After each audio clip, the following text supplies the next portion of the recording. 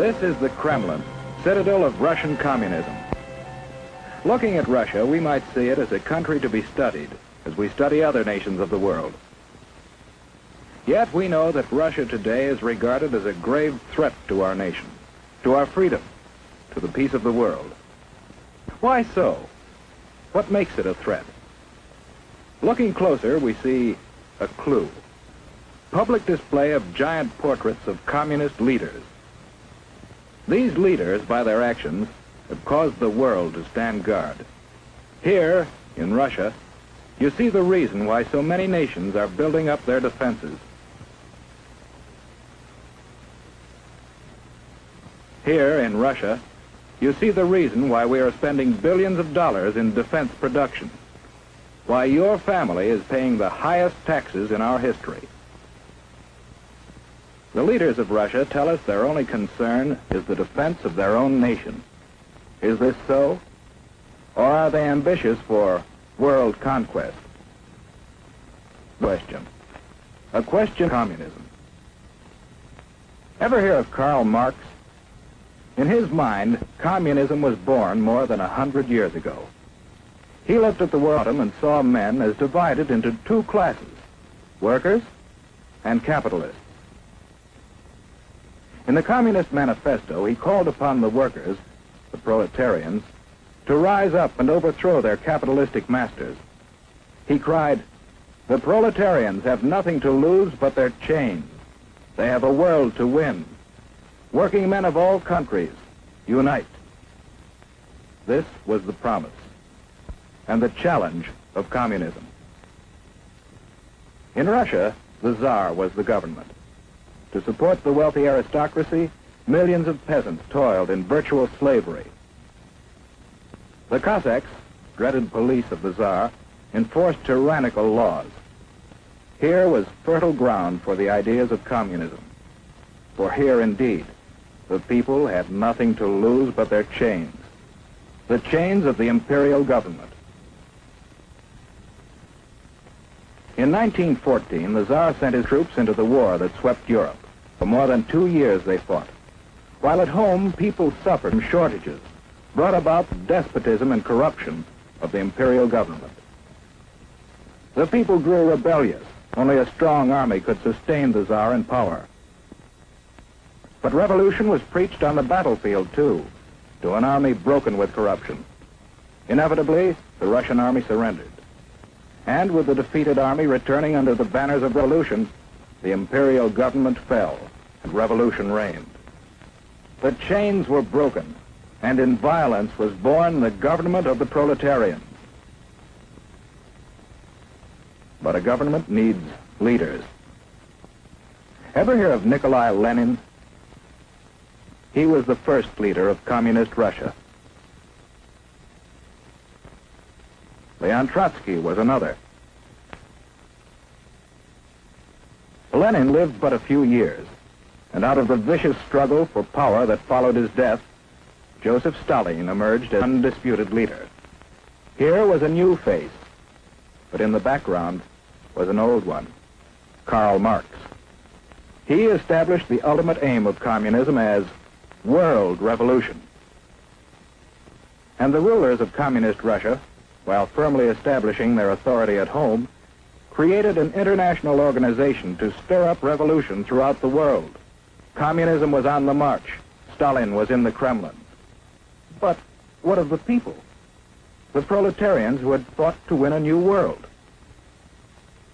Their new world might look promising, but although the land had been taken away from the capitalists, the workers didn't get it.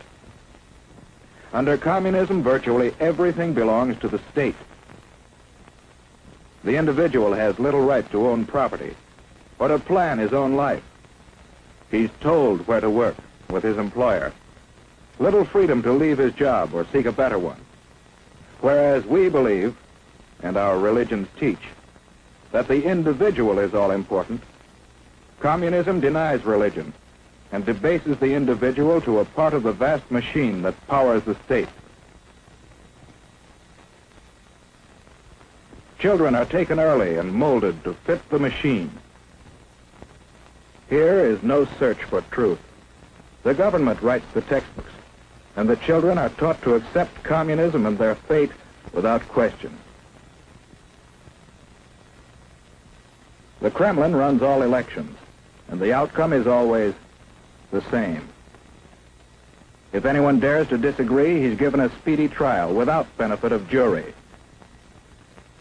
Such traitors may be immediately executed or sent off to prison. The proletarians have nothing to but their chains. They have a world to win. Although the people of Russia gained little, the rulers gained mightily in power. They built up a giant war machine, looking forward to the day when their flag would fly over the entire world. Then came the rise of Nazi Germany, another power bent on world conquest. The two nations joined forces, and Russia, believing itself safe from aggression, launched an invasion of Finland and other neighboring nations. For the first time, the world learned that the communists were no longer waiting for world revolution, but were now resorting to outright military aggression to extend their power. After the Nazis turned on their former allies, we supplied Russia with immense quantities of military equipment to wage war against our common foe. And how did Russia come out of the war? In 1917, at the time of the revolution, Russia was already a land of vast area. Soon after the end of World War II, Russia had occupied many new territories, bringing additional millions of people under communist control, and serving notice that Soviet Russia was now a world power to be reckoned with. United with Russia in war, we strove to preserve that unity in peace. We helped organize the United Nations, in which the nations of the world have mutually pledged to cooperate in fostering world peace and progress. Andrei Gromyko signed for Russia. But in the first post-war Italian elections, the communists created disorder in an attempt to gain control of the government.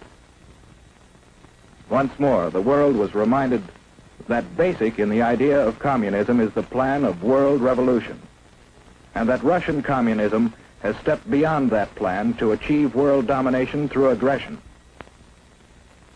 In Indochina and Malaya, communist aggression has incited rebellion against established government.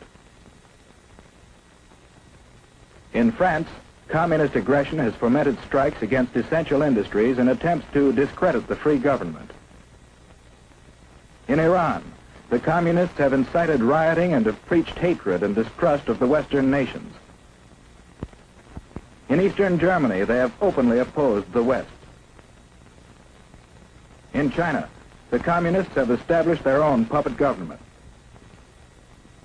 In Korea, communist aggression has come into actual combat with forces of the United Nations. And with the most deadly of all weapons available to the Russians, no peoples in the world can feel secure against this aggression.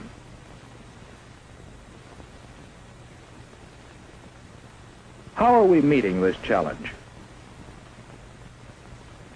Yes, one way is by helping the free world fight starvation and poverty and suffering, conditions that pave the way for communist infiltration. We are also supplying equipment for the free nations to develop their own resources and raise their living standards. Another way we are meeting the challenge is by military alliance with some of the other free nations for mutual aid in opposing direct communist aggression. And we are building up our own military defense. But do these preparations mean that we have abandoned hope for peace? No. In the United Nations, we are continually seeking a workable plan for living in peace with communist Russia. Because we want peace. But we do not want this. We believe in freedom. Freedom, born of the conviction that every person is a child of God and is therefore of supreme worth. For these people, for ourselves, for everyone. We want freedom, not tyranny.